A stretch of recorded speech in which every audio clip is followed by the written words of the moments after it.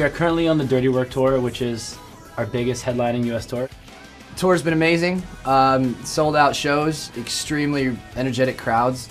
So far, pre-sales have been bigger than any tour we've ever done. This is our first time playing new songs on tour, and I think it's going really well. I Feel Like Dancing is a song that I wrote with Rivers Cuomo from Weezer. I feel like dancing tonight. I'm gonna party like it's nothing alright. Fans are just eating it up live. I think everyone can kind of relate to just that vibe of let's go out and have a good time tonight, not worry about anything else.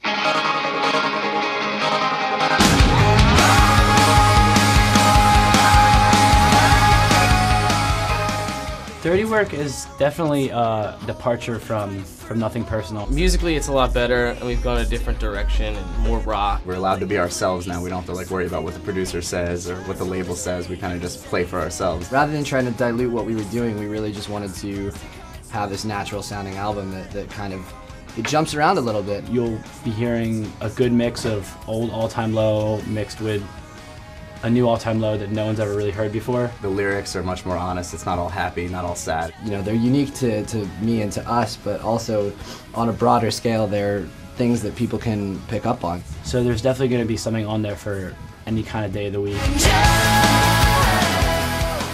I'm stoked. I can't wait for this album to come out, man. It's been a long process, a long journey.